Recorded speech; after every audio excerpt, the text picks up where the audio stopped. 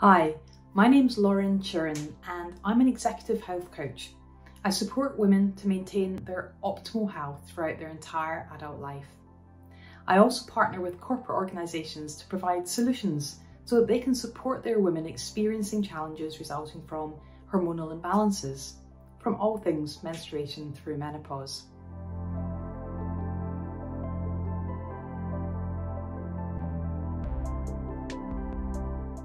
Throughout my life, I've had a couple of experiences that have caused me to consider how our mind and body and our performance are connected. I've noticed this both in myself and in others. For example, waking up at 21 on the day of a significant judo team selection, unable to move from my neck down. Or at 37 when I was 6 months pregnant being offered a termination, and then again in my early 40s when I left my job thinking I had early onset dementia. Imagine my surprise when I discovered it was just menopause. I've noticed myself and others who I've lived and worked with changes, and at various times and stages of their life, sometimes cyclical and other times just sporadic.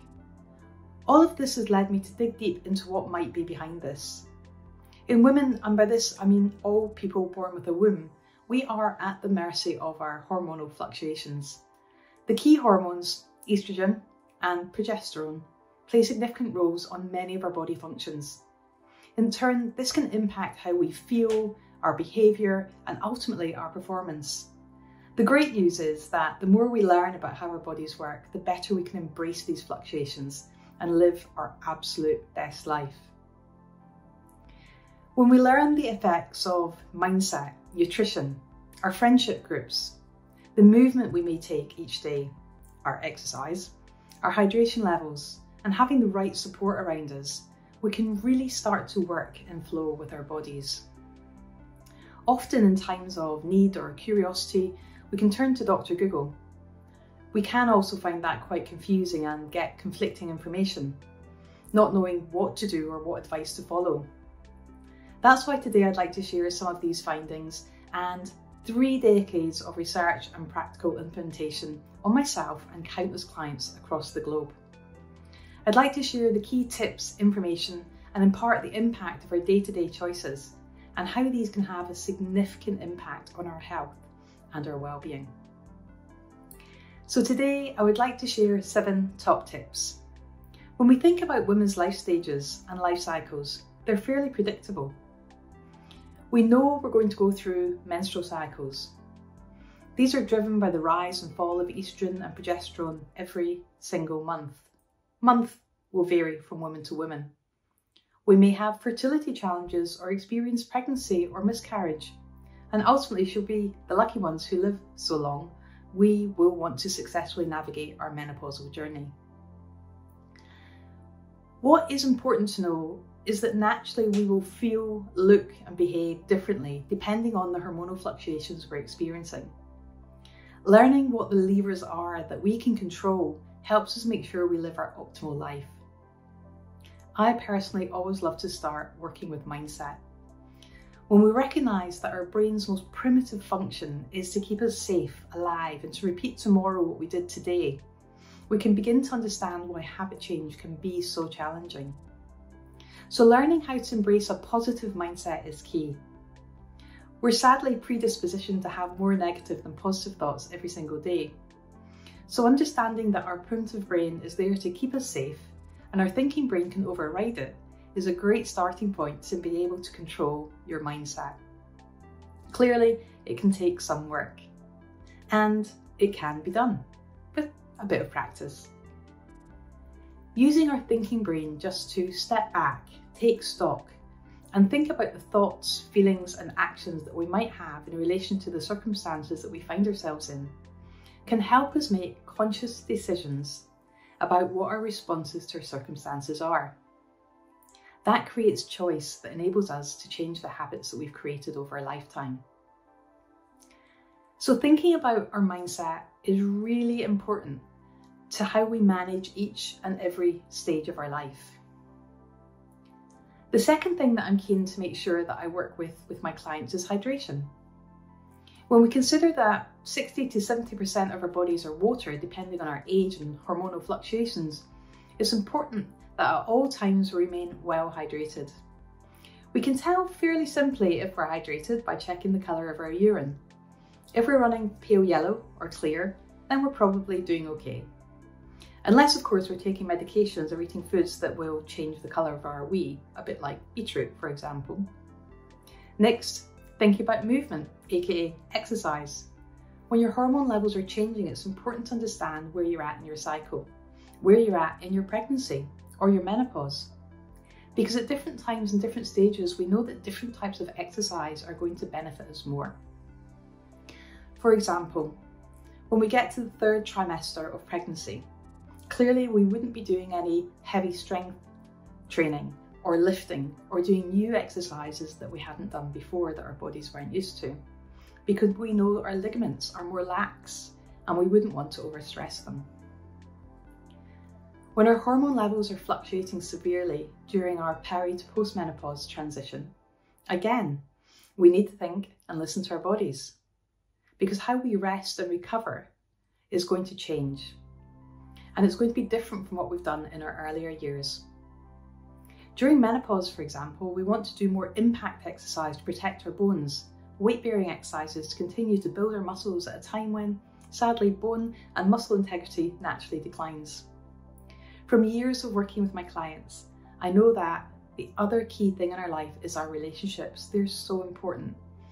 We're the sum of the 5 people that we spend the most time with. So choose carefully. If you're choosing to be around people who are positive, then this is obviously going to have a great impact on you. At midlife, we often get consumed by looking after everything and everybody else. So often looking out for number 1 is the last thing on our list, but it's really important to our well-being. Being around people who are achieving the things that you aspire to can really help you take that one step forward. Equally, we know that sharing what you're going through, what you're experiencing in life, can have a huge impact on your mental health, help prevent feelings of isolation.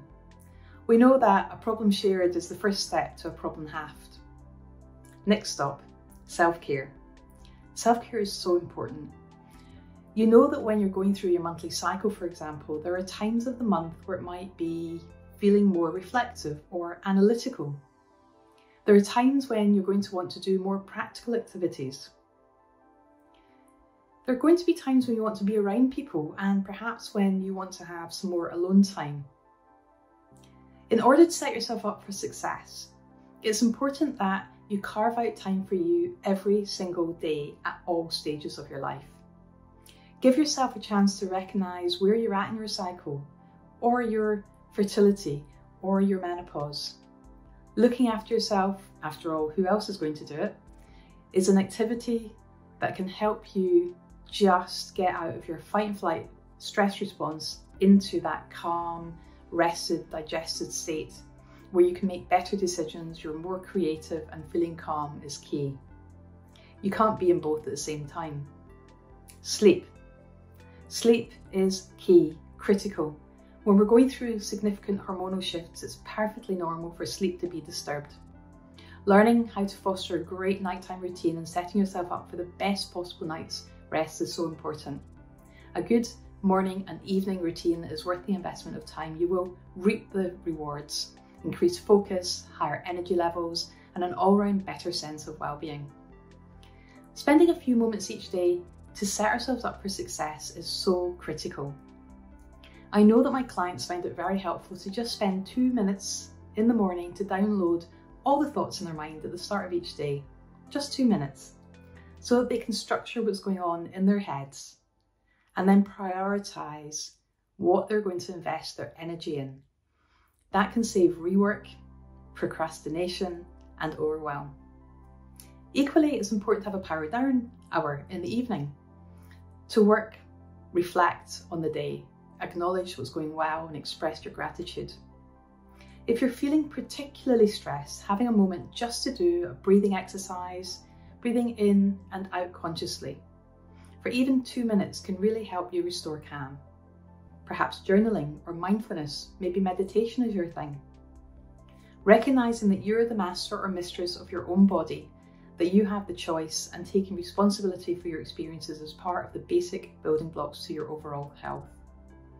Tap into your intuition, your gut. Trust yourself to know what's right for you.